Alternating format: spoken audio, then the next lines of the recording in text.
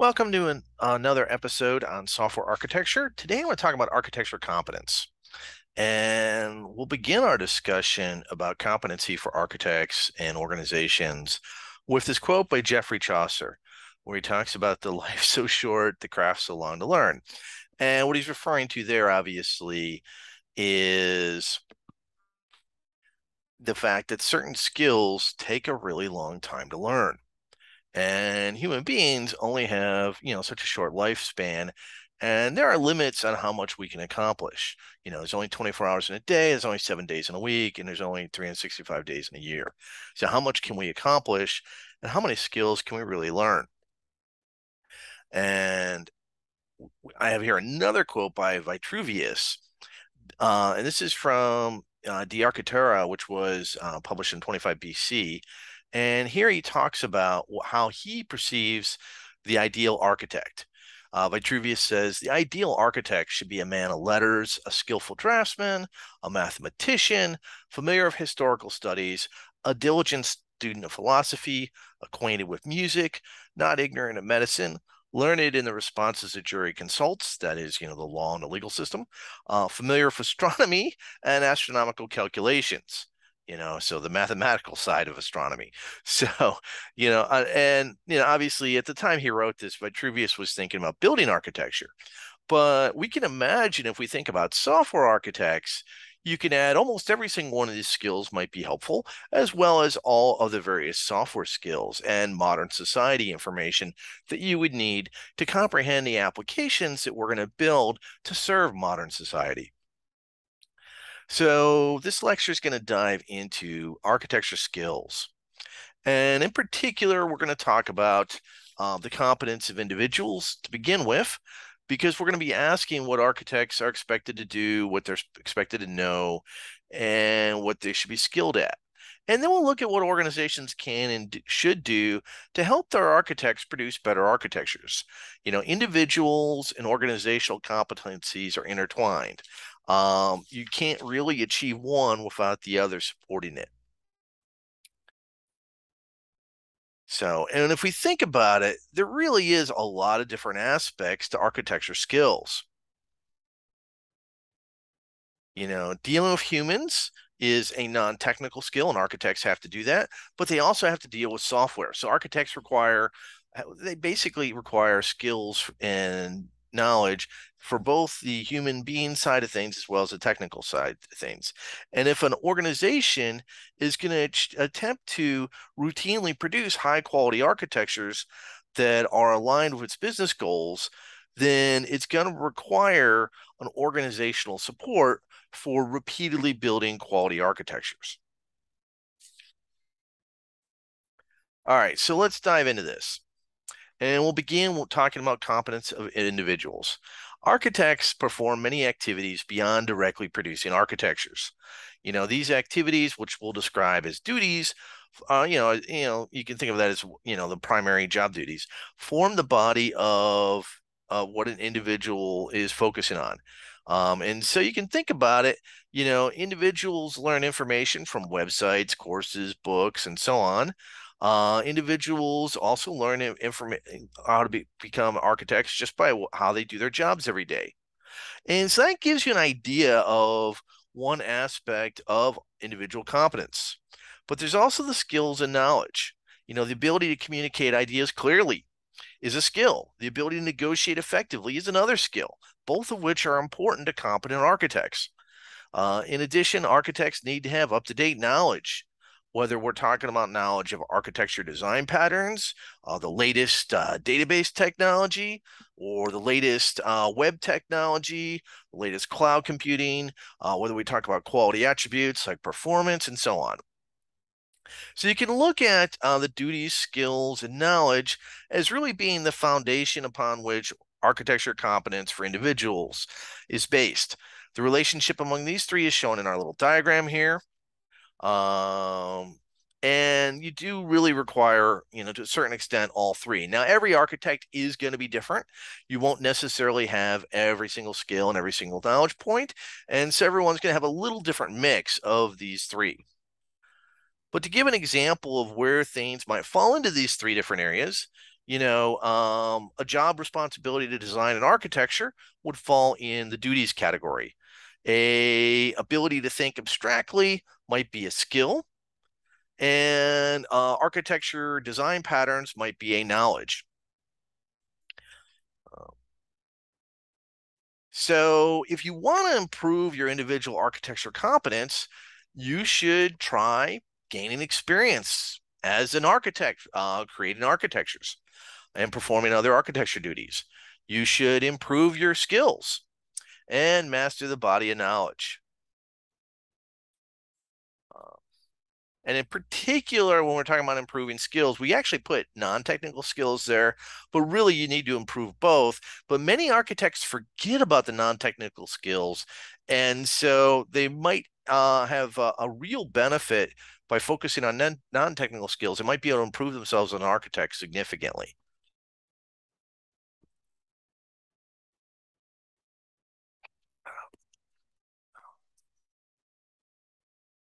So let's talk about through some of these duties.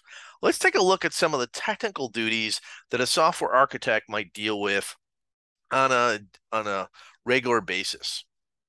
So these duties can include, and over on the left-hand side, I've got a general duty, and then I've got a specific duty area. So on the general side over here, I've got an architecting general duty, and I got other lifecycle activities. And underneath architecting, I listed several specific duties. The first one is create an architecture.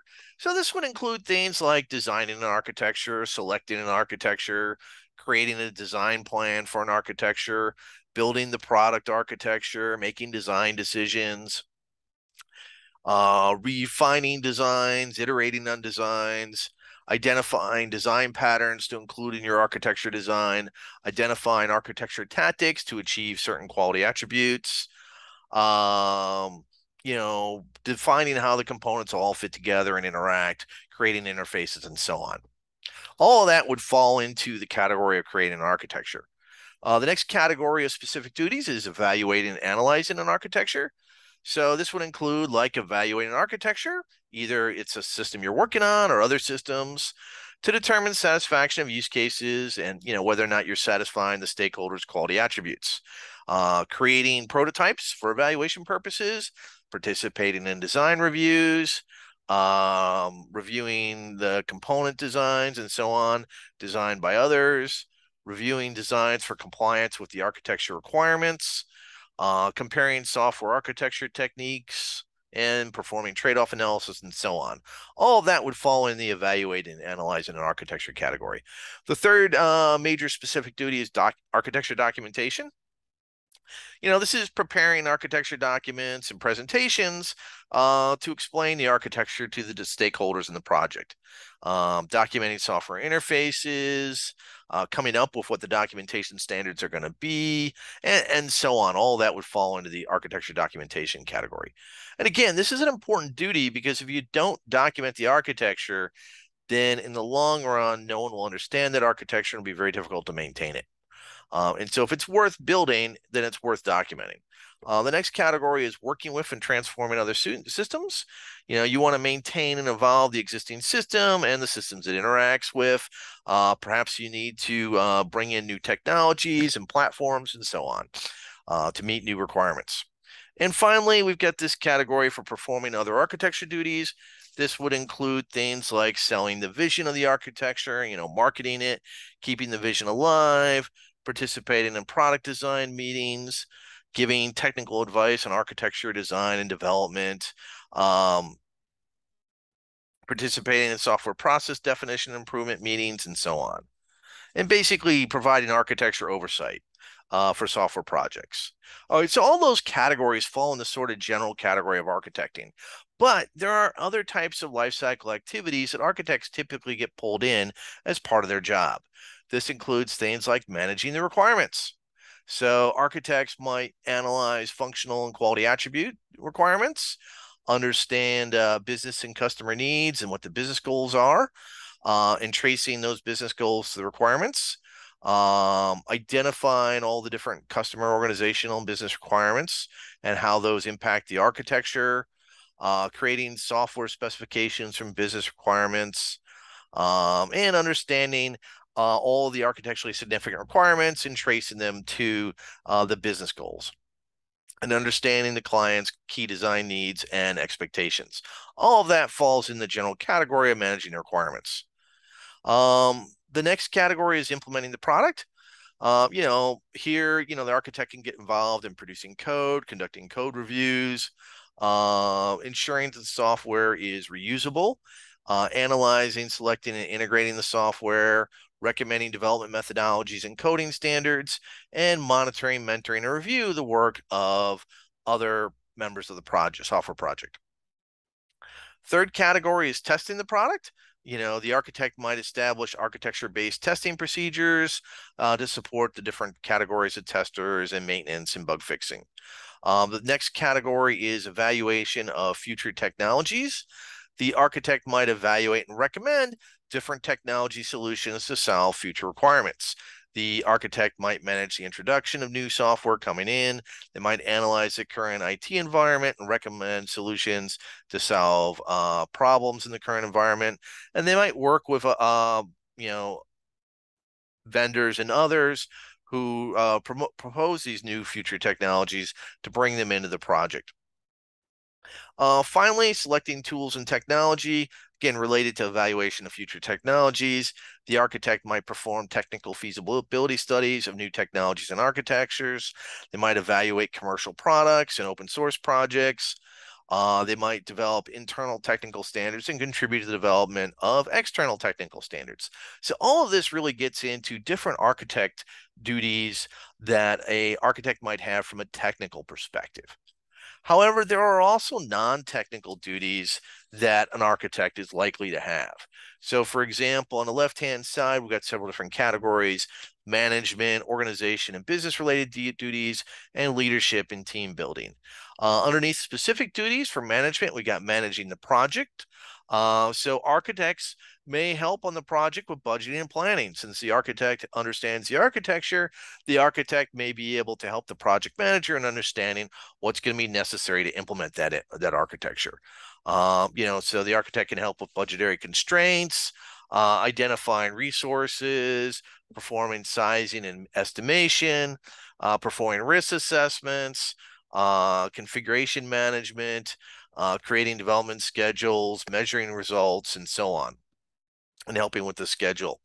From a managing the people perspective, the architect should build trusted advisor relationships with all the stakeholders on the project. The architect should work with the customer. They should work with the clients. They should work with the developers and everyone else. Because if they're selling this vision of the architecture, they need to make sure that everyone is on the same page. And they want to be a trusted advisor that everyone trusts.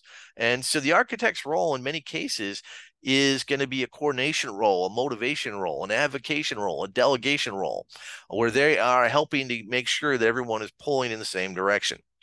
And finally, supporting the management team. The architect may provide feedback on appropriateness and difficulty of the project, advise the project manager on the trade-offs between different design choices and the requirements, provide input to the project manager in the project planning and estimation process.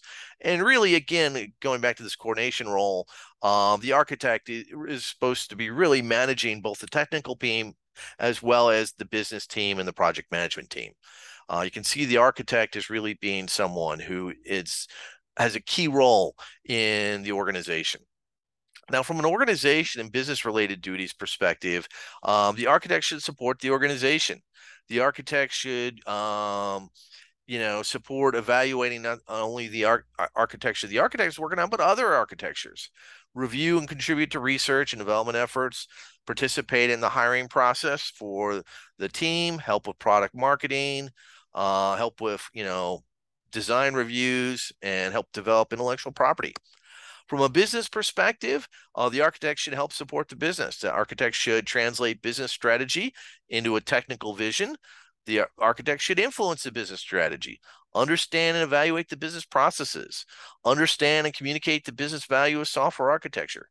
The architect should help the organization meet its business goals. In order to do that, the architect should understand customer and market trends. The architect should be able to identify understand and resolve the business issues, and should be able to align the architecture with the business goals. From a leadership and team building perspective, the architect should be the technical leader on the team. Other people should look at the architect as the technical leader in this area. And the architect should mentor other members of the technical team. The architect should produce, a detailed understanding of where the technology is going from a trend perspective. From a team building perspective, the architect should set the team vision. They should build the team and align them with the vision. They should mentor other members of the technical team. They should educate the team on the use of the architecture. And they should keep morale high, both within and outside the technical team, and foster the professional development of team members. They should coach other technical team members and mentor and coach staff in the use of technology, working both as a leader and as an individual contributor as necessary. Now, from a skills perspective, there are a lot of skills, both technical skills and non-technical skills. Let's take a look at some of the non-technical skills first. Now that we've talked about technical, let's talk about communication skills. There's both outward and inward communication skills. Outward communication skills are the ability to make oral and written communication and presentations, the ability to present and explain technical information to audiences, the ability to transfer knowledge and to persuade and to see from and sell to multiple viewpoints. Inward communication skills are the ability to listen, interview, consult, and negotiate, the ability to understand and express complex topics. From an interpersonal skills perspective, there's the ability to be a team player within the team, the ability to work effectively with superiors, colleagues, and customers, the ability to maintain constructive working relationships, and work in a diverse team environment, perhaps with people distributed all over the world, and to be able to inspire creative collaboration and achieve consensus. From interpersonal skills with other people perspective, the ability to be diplomatic and respect others, to mentor others, to handle and resolve conflict. From a work skills perspective, we've got leadership skills, like the ability to make decisions, the ability to take initiative and be innovative, the ability to demonstrate independent judgment and to influence and command respect. From a workload management perspective, the ability to work well under pressure and to manage time and estimates, the ability to support a wide range of issues and work on multiple projects in parallel, and the ability to effectively set priorities and execute tasks. From a skills to excel in the corporate environment perspective, the ability to think strategically and to work under general supervision and under constraints, the ability to organize your workflow and to sense how the organization is structured and what it takes to get the job done. The ability to be entrepreneurial, to be assertive without being aggressive, and the ability to be able to handle constructive criticism. From a skills for handling information perspective, the ability to be detail-oriented while maintaining the overall vision and focus, the ability to see the big picture. From the skills for handling the unexpected perspective, the ability to tolerate ambiguity. You won't always know all the answers. Can you take and manage risks effectively? Can you solve problems and be adaptable and flexible and open-minded? From a knowledge perspective, let's take a look at some of the different knowledge areas. We've got technical knowledge areas like computer science knowledge and various technology platform knowledge. And then, of course, there's like organization context and management. So looking at computer science knowledge for a moment, there's several different areas where architects require computer science knowledge. There's the knowledge of architecture concepts, knowledge of architecture frameworks, stuff we've talked about in these different lectures on architecture, design patterns, architecture tactics, various standard architectures and models and quality attributes. From a software engineering perspective, there's knowledge of the software development lifecycle, software process management, modeling techniques, and many other software engineering methodologies and techniques. From a design knowledge perspective, knowledge of different tools and design techniques, unified modeling language, and other types of analysis and design tools and methodologies. From a programming knowledge perspective, there's knowledge of programming languages and programming language models. From a knowledge of technology and platforms, there's specific knowledge like knowledge of specific software operating systems or database systems or cloud computing systems and so on. From a general knowledge perspective, there's knowledge of the information technology industry and its future directions and the way in which infrastructure impacts an application. From knowledge about the organization's context and management, we've got domain knowledge, knowledge of the most relevant domain to your customer. From an industry knowledge perspective, knowledge of the industry's best practices and standards. From an enterprise knowledge perspective, knowledge of your company's business practices, as well as your competition's products and strategies. From a leadership and management technique perspective, there's knowledge of coaching, mentoring, and training members of your project team. So all of those are individual competencies, whether we're talking knowledges or skills or duties. Now let's dive into the competence of a software organization. It is not enough for the architect to be competent by themselves. Instead, the organization, depending on how it's structured, can either help the architect or can hinder the architect. And in many cases, the organizational setting is outside the control of individual architects. But it's very helpful if the architect is in an organization that understands how to create, nurture, and reward architects. So the architectural competence of an organization can be defined as we've defined it here in this little paragraph. The ability of the organization to grow, use, and sustain the skills and knowledge necessary to effectively carry out architecture-centric practices at the individual, team, and organizational levels to produce architectures with acceptable cost that'll lead to systems aligned with the organization's business goals.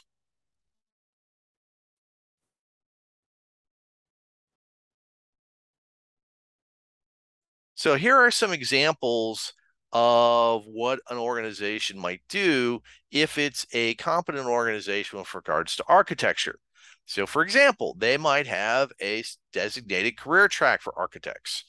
You have several different, for example, job positions for architects. And as you get better as an architect, you get promoted along that career track.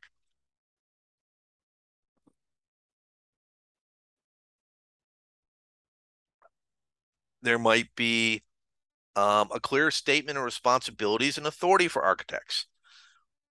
And both of these might actually be defined obviously in the organization's human resources department. They may actually have those special job positions for architects and clear statements of what a architect's job duties are. There might be a mentoring program for architects where senior architects can mentor junior architects and help the junior architects achieve greater proficiency. There might be designated training and education classes to help architects learn architecture.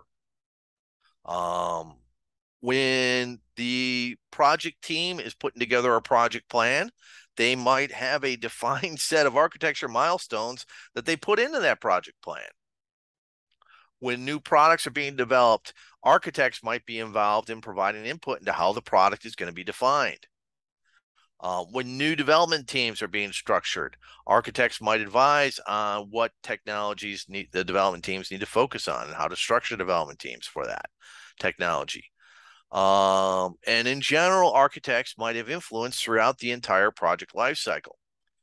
A competent organization might even reward or penalize architects depending on project success or failure.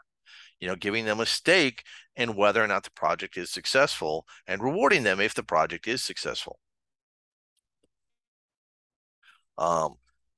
Here are some more detailed examples of where an organization might have more defined practices for architecture. So, for example, an organization that is a competent organization might, in its software engineering areas, have defined practices for quality attributes. When you are going ahead and doing a project plan, you should, focus on identifying what the quality attributes are that stakeholders care about. Have an area where the architects help decide what tools and technology are going to be used on this project. Um, Having modeling and prototyping, particularly for like the user interface and usability of the system. Have steps for architecture design and evaluation. Identify the role of the architect during system design, system implementation, software coding, and so on. From a technical management perspective, there should be defined practices for how architects identify what the business goals are for a project. There should be defined practices for how architects are involved in the requirements process and allocating resources. And there should be defined practices for how the architects interact with the stakeholders to identify what the quality attributes are. From a organizational management perspective, organizations should have defined practices for a career track for architects, for leadership roles for architects, for creating and sustaining a community of architects, and so on. So, to draw it all together, how do architects become good architects? Well, actually, probably the best way to improve your architecture skills is to get involved with mentoring, both from a perspective of being mentored by others, but also from a perspective of being a mentor to others yourself. Because when you help mentor others, you will help learn what it is you're trying to teach those other people. Now, few people have the luxury to gain firsthand all the experience needed to make you a great architect, but you can gain experience secondhand. Find a skilled architect and spend time with that person. Find out if your organization has a formal mentoring program you can join or establish an informal mentoring relationship. I mean, it's not necessary that we all burn our hands on the stove to understand that stoves are hot. If one person burns their hand on the stone, they can tell the rest of us, and we can avoid putting our hand on the stove and burning our hand. And you should also be willing to mentor others as a way of giving back or paying forward the kindnesses that have helped your career. But there is a selfish reason to mentor as well. Teaching a concept is a great test for determining whether you deeply understand it. And so by teaching, you will improve your own knowledge. Whether you're mentoring someone in person or through email or phone calls, or even on YouTube as a YouTube video like this video I'm doing right now. So in summary, when we think of software architects, we usually first think of their technical work. But in the same way that an architecture is much more than a blueprint for a system, an architect is much more than just a designer. An architect must carry out the duties, hone the skills, and acquire the knowledge necessary to be successful. And the key to becoming a good architect is continuous learning, continuously being open to new ideas, mentoring others, as well as being mentored by others. So thank you for listening to this video on architecture competence, and tune in next time when I will go deeper into software architecture.